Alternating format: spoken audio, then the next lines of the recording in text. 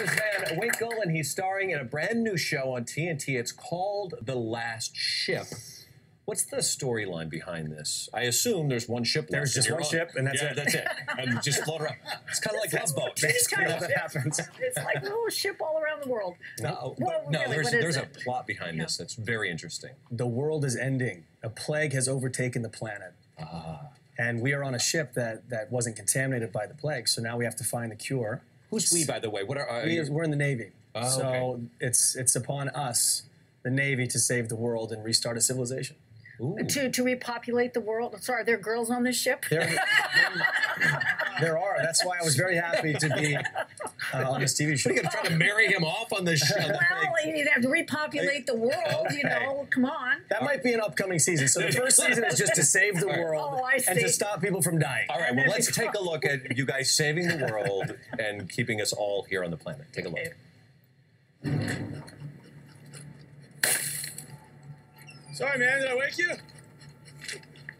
Doc told me to keep my distance. The Admiral's scaring off the birds. Sure it was the dog and not your breath? Whatever. Man, we should have been out of here days ago. Well, Are you? Is it not cold? so we were in San Diego.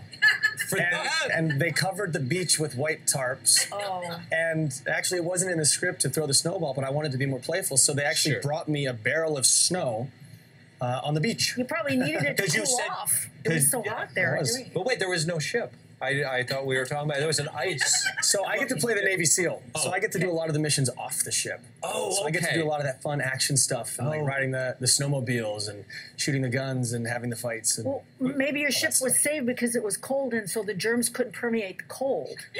You know. Go with it. Yep. I'm on board with that. Okay. Go ahead. Yep. And so now you're out to save the world. We are. Okay, but you get away from all that snow and come to something warmer. Or you get to. Okay, you're a Navy SEAL? Yes, I'm a Navy SEAL, and it does. We do get away from the cold. It's not freezing cold the whole time. Okay. What was it like? Because I've had a chance to work.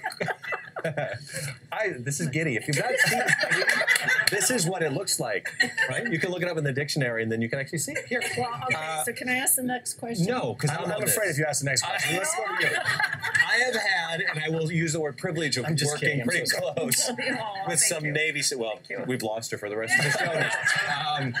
Working pretty closely with some Navy SEALs, and there's some intense individuals. They're nice guys, but boy, do you work with them or get trained by them? The first request of Michael Bay was to get to know the Navy SEALs that were on set.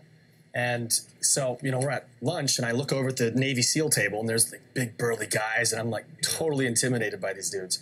And I go up and I talk to them, and it turns out that they're just so articulate, and they're these gentle men. A lot of them, one of them wants to be an actor. The other one has a clothing line.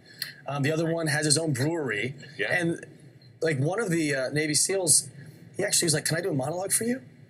And he got to tears doing a monologue. Yeah. Oh my. So these guys, like, they're amazing. They're very different than I thought they would be. They're not as hardened as I expected, and they're just Well, isn't that part of their training, though? So they give monologues. monologues, but that they act normal, so they don't give away really what they do, because they have to go in undercover and they have to be normal. What I respect about these guys is they've trained so hard mentally and physically, and it's such a mental game what they have to do, because they have so much pressure, and they have to basically handle any situation calm and smooth, and they have that in them, and they have this inner knowing that they can kill you in 12 different ways. You can just tell that by looking at them, that they're already thinking like, "Yep, you're dead," and you're dead. Yeah. Wow. So when you trained with them, well, you could kill me in 4 ways. Not I 12. can kill you in 3. In I 3. haven't picked up all the secrets yet. I've already thought a few ways to kill you, by the way. Do you really kill you. do the... Yeah. You have to get through me to get to him. Well, that won't be tough. You should just go look over there. Done. This is done. Right. How serious was your training with them? Like, did you have to go through some of the SEAL training itself? Not too much. A lot of the training was done on my own time. So I started taking Muay Thai very seriously, just to get that fighter mentality. I started doing CrossFit. CrossFit was invented by the Navy SEALs. So I started just really getting into CrossFit and getting physically fit. And I did knife and stick training. It was a Filipino-based training. So I did that all on my own, and then when we met up with the SEALs, they just would help us on set every day. They would tell us about your form, what you're thinking, how to hold your gun, and just they guided us and made everything authentic every step of the way.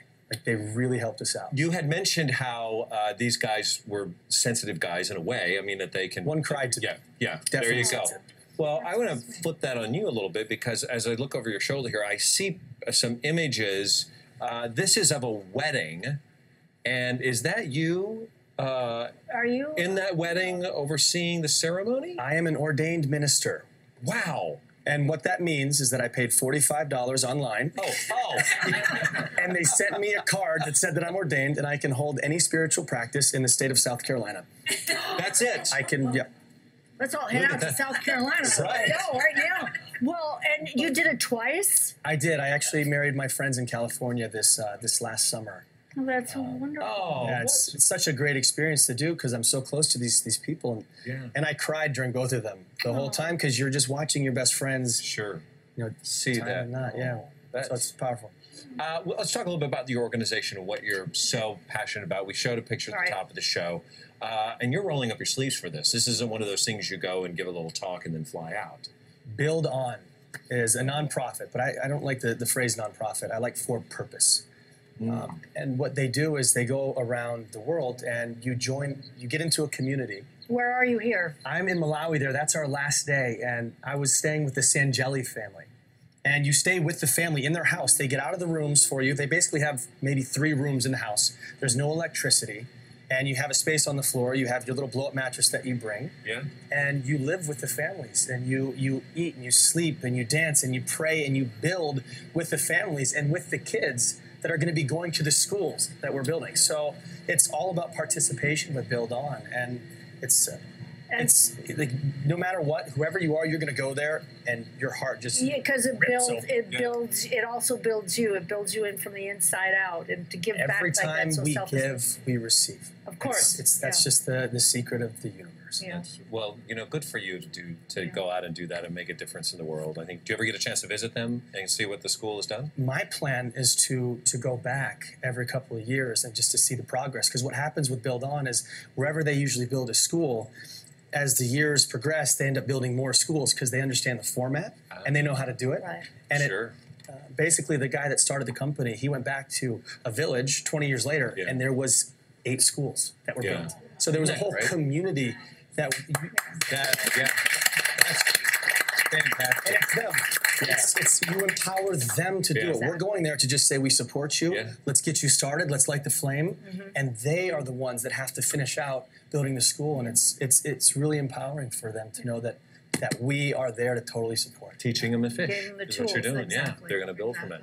Well, Build On. I hope you know how to build on a burger because that's what we're going to do next. Would you like to join us for a burger? Last Shift premieres this Sunday at 9 Central on TNT. More on Travis on our Twitter page. You can drop by at Home and Family TV.